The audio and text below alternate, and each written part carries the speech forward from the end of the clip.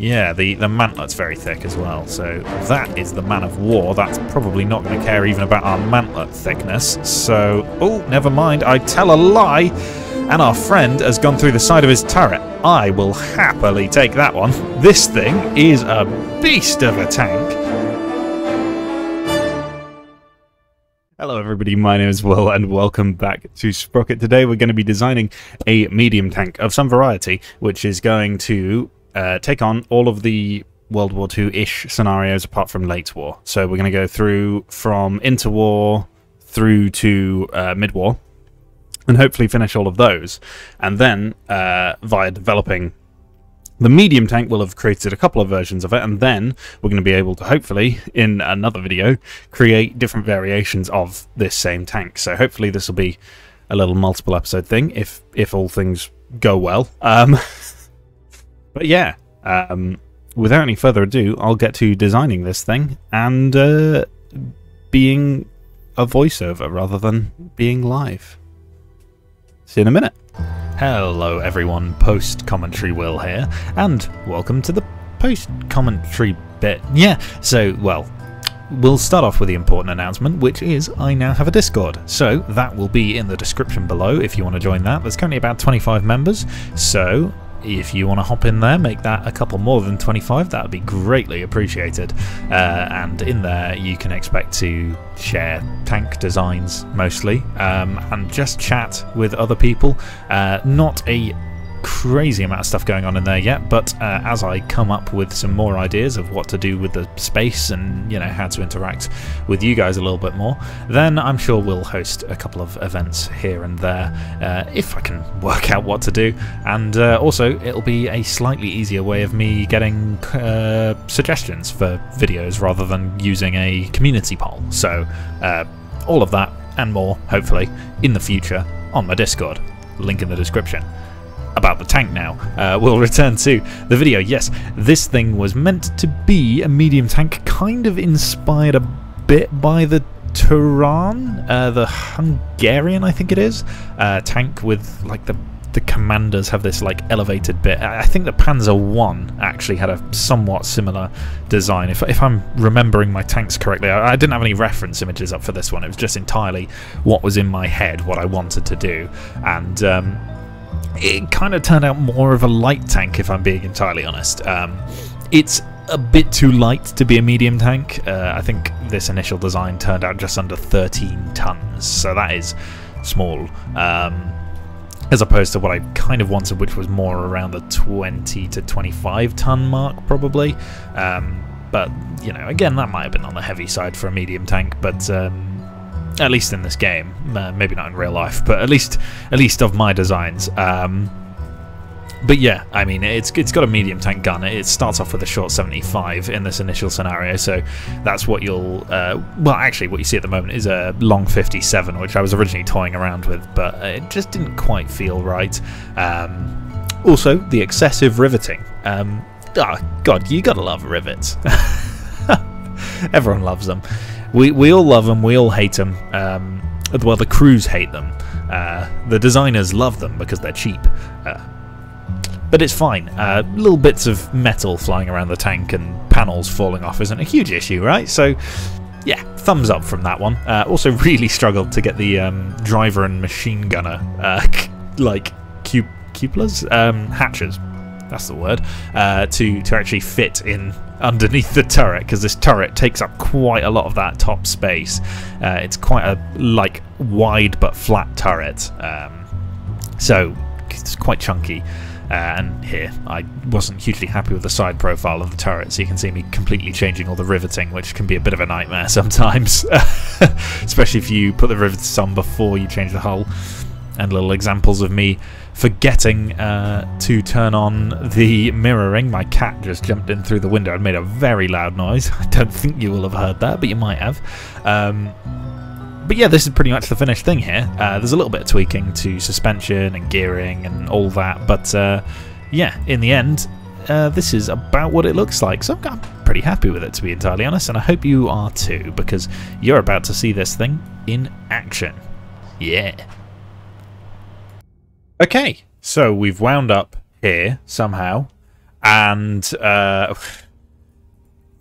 well, what's happened is it's gone from a medium tank to kind of a light tank, to be honest. I didn't expect it to come out at 12 tons, if I'm being entirely honest. But it has. So we've got a stubby 75 on a tiny little 12-ton chassis. And I don't know how it's going to work. It's been a while. It has been a little while. I will admit. And frankly, this could either be great or completely awful, depending on how it's done. The armor isn't even that thin, I didn't think, especially for the fact that it's currently an inter-war. But obviously we'll give it some better armor, maybe, and definitely a better gun as we move on to later stages. But I've never driven this before, so let's see how awful it is. And have a shot at this scenario. So at the moment it's got a hand crank turret, so it's not particularly eloquent, but in the good old spirit of things, we'll give it the old country try. And well, the gun's bloody good, isn't it? That does the job right there. Yep. Oh, I've missed. Yeah, okay. Well, the gun does the job. I don't. There we go. Don't know what my AI are doing. They're getting a little bit confused, bless them. That's gone well, hasn't it? They're pretty much all dead. I imagine there's one on the left-hand side somewhere. There seems to be something up on the hill over there. Is that? That's one I've killed already, isn't it? Yeah, I killed him. I remember that. I think... Ah, there you are. I thought there'd be someone else on the left-hand side, and I was correct in my assumption. Perhaps over there as well? No? I'll have that. RPMs. Yeah, those are bad. Yeah, I'm going to have to fix those. Otherwise I won't be able to make it to the end. My engine will just explode, which I imagine these guys have already had. No, they seem fine, actually. But, yeah, I'm going to have to fix the RPM and then give this one another quick try. Okay, so upgrades made. We've got a slightly softer suspension, because I did also notice it's wibbling quite a lot now that I've fixed the RPMs, and it is still wibbling a fair amount. Wibbling obviously being the professional term for this description. Yeah, hopefully that won't be too much of a problem going forward, otherwise we may have to make some pretty significant suspension changes. She's not great at turning, which is a bit of a problem, but that's kind of to be expected from a tank of this era, and the armour is doing a thoroughly impressive job, to be entirely honest. The lower glacis is just awful, as kind of to be expected. So if they hit there, we're probably balked. But other than that, we could be okay here. And I think that's the big boss tank at the end of the level there. They've hurt our driver with a good shot through the presumably lower plate. But I don't know if we're going to penetrate him from this distance. No. Okay. Ooh, what happened there? We've lost a track. That's fine. We got more where that came from. This one's had its engine significantly damaged. But I think it's just the guy over there who's a threat now. And maybe my road wheels are a little bit wide. That's fine. We can always fix that later. We are struggling to get up that hill. Thought we'd be able to do it there, but perhaps not. We do have thin little tracks. They're not exactly the best for climbing. We're just going to have to charge him. Come on, show it. Show it? What does that even mean? I don't know. Let's keep moving. Oh, the gunner's wounded. Oh, there we go. Lower plate. Lower plate did it. Ooh, and a floating shell. Just for you. Lovely. Right. That was a success. Maybe not an unmatched success, but definitely a success. So let's take this thing to the desert and see how it does there. Alright, in the desert we are. We got 7 of these things now, so we're packing some firepower in this little armada of wobbly little tanks. Don't know why it's so wobbly, to be entirely honest. I'm not the best at designing things in this game all the time, so you know, we'll just say it's a wobbly tank, you know? It's fine. It's fine. It's wobbly like my cat. So really, what is the problem with that? If anything's like my cat, then I'm bound to enjoy it, right? And I'm allowed to enjoy these things. Ugh, I'm going mad. We're in the desert. It's boiling hot, both in my room and in the desert, probably. Probably more so in the desert. I will level with you. I know it's like we are in kind of a heat wave, but like, you know, maybe not quite, you know, the desert kind of level. We'll at least we won't stoop to that level of sympathy.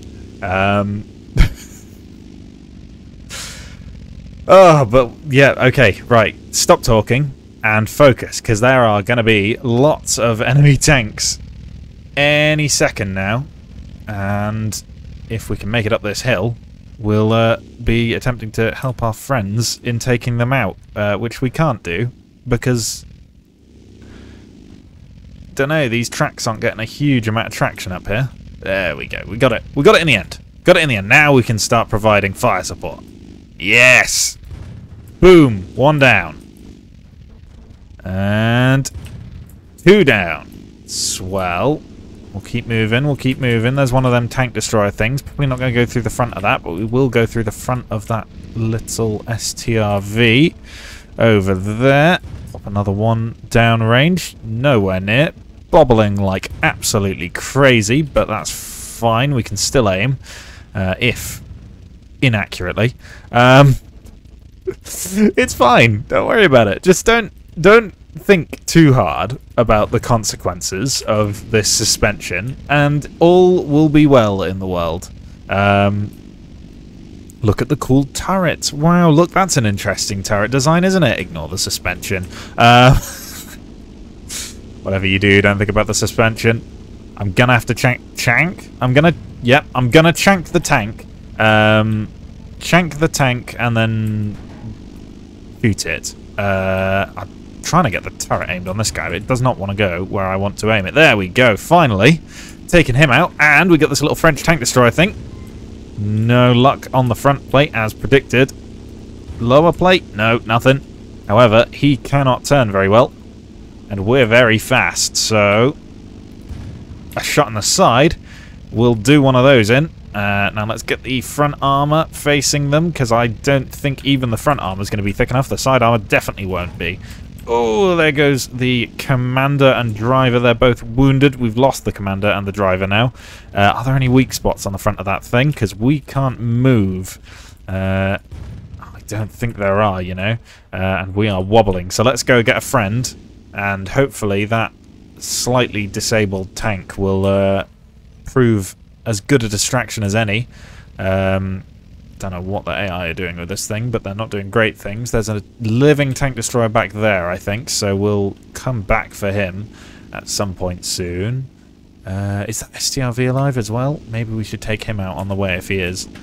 Otherwise, could be a threat. It's aiming at me. I don't know if that's just coincidence or if they are genuinely still operational in that thing. Either way, we'll close the distance because, wobbly or not, moving and firing is difficult. There we go, they're definitely dead. There's that tank destroyer, and there's our distraction, who wasn't distracting him, but now seems to be. And they may bite the bullet here, but we're more than happy to capitalise on our original tank's demise, because morals are not a winning man's thing to have. Take that one to your business economics class. Oh my gosh, right. No luck on the side armor there. Try the top part of the side armor. There we go. Yep. That one's gone through, and we still have that tank destroyer we spotted all the way over there to deal with. So let's head over, see if we can dispatch that one. Sorry, original driver and commander, you are dead. Not a lot I can do about that one. We'll come back and save the survivors in a minute. I swear. We won't. But, you know, we say that to keep morale high in trying times. But, you know, don't dwell on the past. That's something you've got to make sure you don't do during wartime. Because if you dwell on the past, well, you'll be stuck with a short 75 gun until you fight in the Tiger, really, won't you? There is our target. Can they handle this amount of speed? Well, their frontal armor surely can, so let's try not missing. There we go. Desert done. We have done the desert. And now we're going to move on to the early war period, it will be, and probably upgrade the gun and maybe the armor. But we will see what we need to succeed. What a great rhyme. Okay, welcome to the part of the video where I crank the contrast and brightness up. We now have the Mark II-E. So, this thing has a long 75 as opposed to a short 75, which you might just about be able to see in the darkness there, as well as slightly improved frontal armor. Other than that, I've not changed anything. So, we're kind of shooting in the dark here, badum-tis, to see if this one will work. Still got to fix that suspension bouncing issue. Now, I will be entirely honest, with the sun glaring through the window and my screen bouncing like this, it makes it quite hard to see any anti-tank guns on the horizon. Is that one? Nope, don't think so. Can't for the life... Oh, hang on. It's over there somewhere, I think. I saw it shoot something. There it is. I'm going to have to fix this suspension bouncing. This is real bad. But there we go. That's one anti-tank gun down. Oh yeah, I also improved the turret traverse speed. That's something else I touched. Where is this anti-tank gun? There.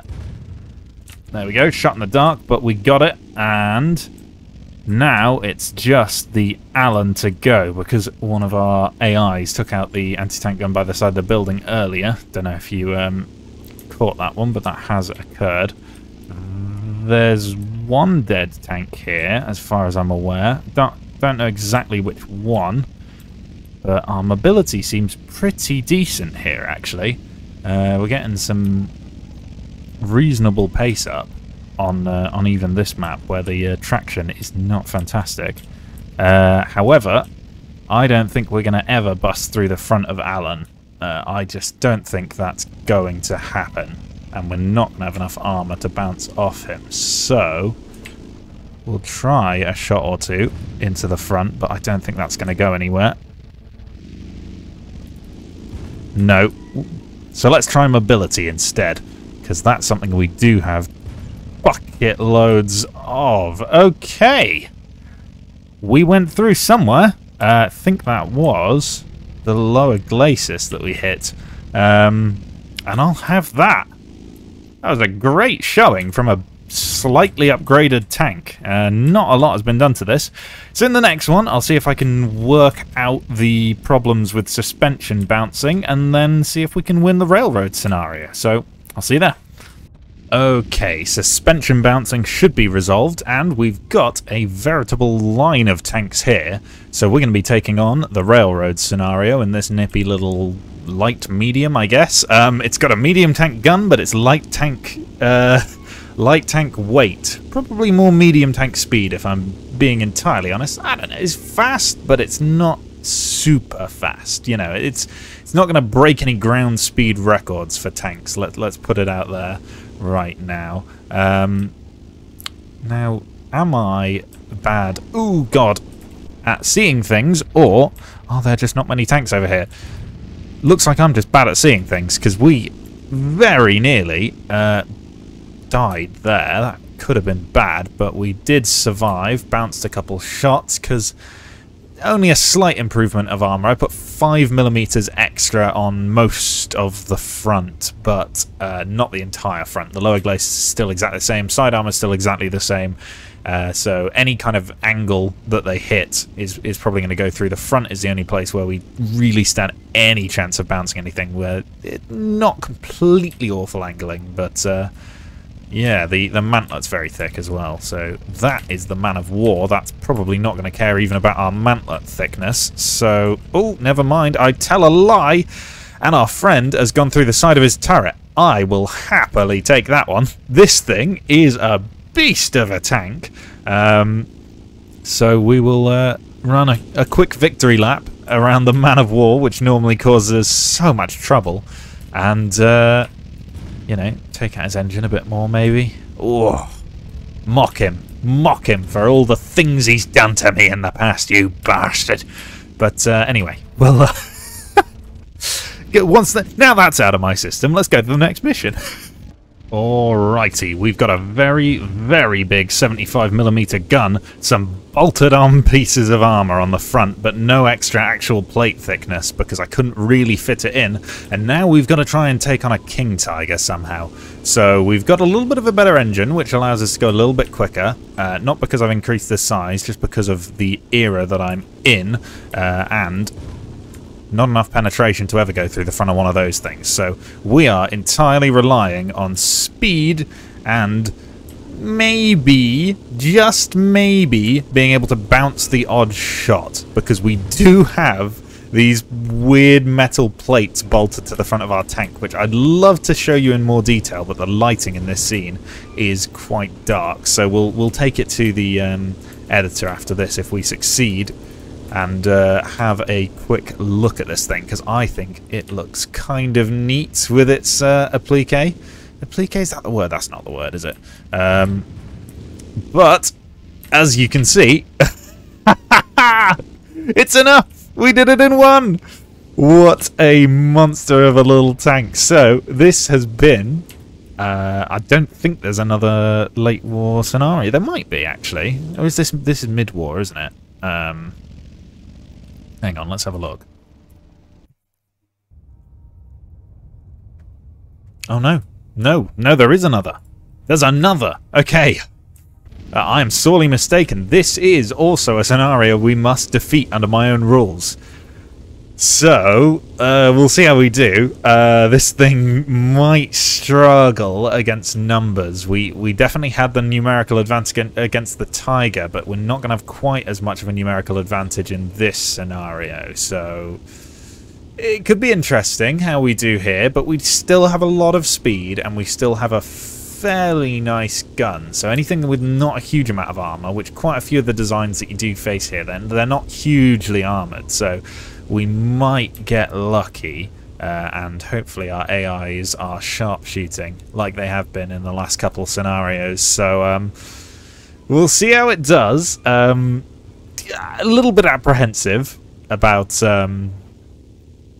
this thing's performance, but hopefully that is not warranted. Now, I seem to recall enemies spawning a lot closer than this, so I'm wondering where they are. There they are, on the right-hand side. We are taking shots from that thing. That's quite lightly armoured, if I remember rightly. Let's try and return fire. Boom, got it. And there should be a couple more over that hill that I saw as well. There's another one, the exact same tank that we just killed. Hopefully we can repeat that. Yes, that's another kill. That one's alive. We're going to wait for our reload, which is a little bit longer now. And another shot from the 75. Another kill. Things are going well, but we've got another one over here to kill. And wait for the reload. Ooh, we've lost a track. Okay, so we're going to have to swap to another vehicle, but this one's definitely still got shots available for now. And there's a second one of these halibars, or however you want to pronounce that. We will kill the further back one. That one's just been killed by a teammate, and that one's gone as well. What have we still got to kill? There's going to be something out there. That's only about half the enemies, so let's move to a tank that can still move. That guy can be AI controlled if he's acting as a turret, and let's see if we can find these last 6 or so enemies, I think it is. With that many enemies left, you've only got to assume that they're more of the same, more of these light-ish Halabar tanks, which do seem capable of bouncing shots, but somehow we seem to be bouncing more with just, I think it's about 70mm of frontal armor effective. So it's not like I've got particularly thick frontal armor, but yeah, I'll take it. If they're bouncing off, they're bouncing off. Tiger 1 been killed by one of our 2Ls. Let's see where the rest of the enemies are. I can see some on the left over there. That's a friendly. Maybe another Tiger L or 2. That would explain why they've taken a little bit longer to get to the battle, which is obviously a lot larger now since I last took this one on. Yep, that's another Tiger 1. Don't know if we're going to have the armor to block that thing. Not in a million years. And we don't have the gun depression to actually get a shot. So let's just bail out before he gets a second shot, because that first one was worryingly accurate. Another Tiger's been taken out. Not sure which or where that was. Well, I'm guessing that plume of fire may be something to do with it. And another one gone. AI's just doing all the work for me today. Got no content for you guys, sorry. This tank's too good. The AI knows how to drive it. But, yeah, let's see if we can find this last Tiger, I think it is. Maybe the penultimate. May not be the final one. But we will try and sneak up over this crest. Oh, gosh, he is there. He knows we're here. He's got his gun aimed. We don't have our gun aimed yet. Oh, there we go. Okay, that is the frontal armor, but we might be able to penetrate if it's got the realistic armor profile of the Tiger 1. It's only got about 102mm of armor on the front, and we should be able to go through that. Okay, there we go. There goes that tank. Let's get our way back to the Tiger. No good there. I think we've got about 130mm of penetration, so in theory we shouldn't have too much trouble going through a Tiger, but it did not go through there. Don't know if that was my shooting or if that was just some bad luck on this cannon's behalf. Maybe I had APHE loaded, actually. Didn't think I did, but definitely a possibility.